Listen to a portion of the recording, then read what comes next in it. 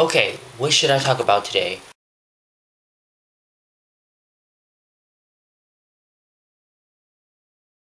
Well, let's see. I was at my school and I tried to turn on my car and the shit when starting alarm kept going off. Maybe it's because that I left the lights on. I left the lights on for like 3 hours, which I never should have done. So I'm wondering how the hell am I gonna get home? I'm probably gonna ask these people around me, do they have jumper cables and a car? But called my mom and she's like, call AAA. Okay, I called AAA and they tell me, unfortunately your membership is expired. Would you like to pay your dues today? They're only $54. I don't have $54. I can't even afford to pay my credit card bill.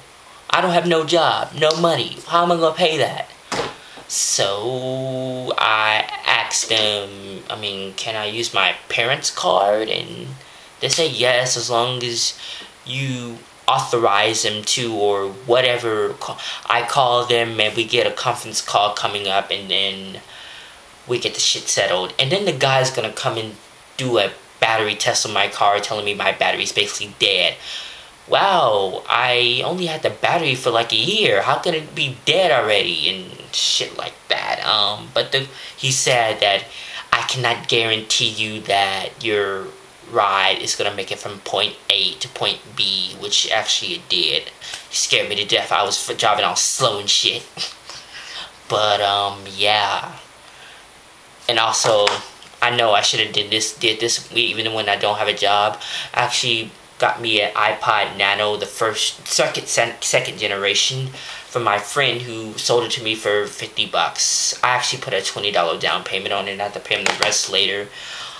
I tried to find one on eBay, first generation 2GB, but that was running for like $50 and I got this for $50. Second generation and it's a 4GB, so hey, good deal on it. And yeah, because I can't live without an iPod, and my BlackBerry is not playing music because it's not recognizing the memory card.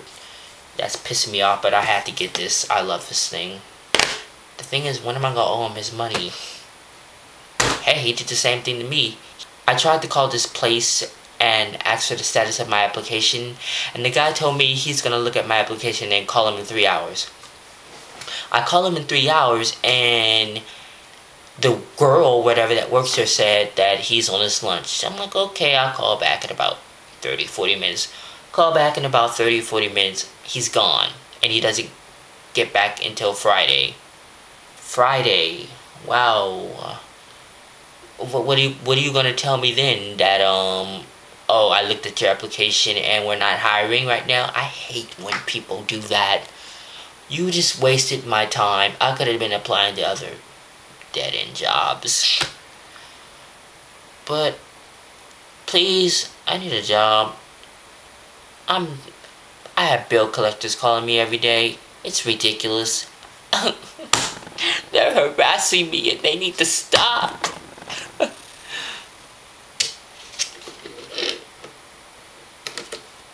See ya.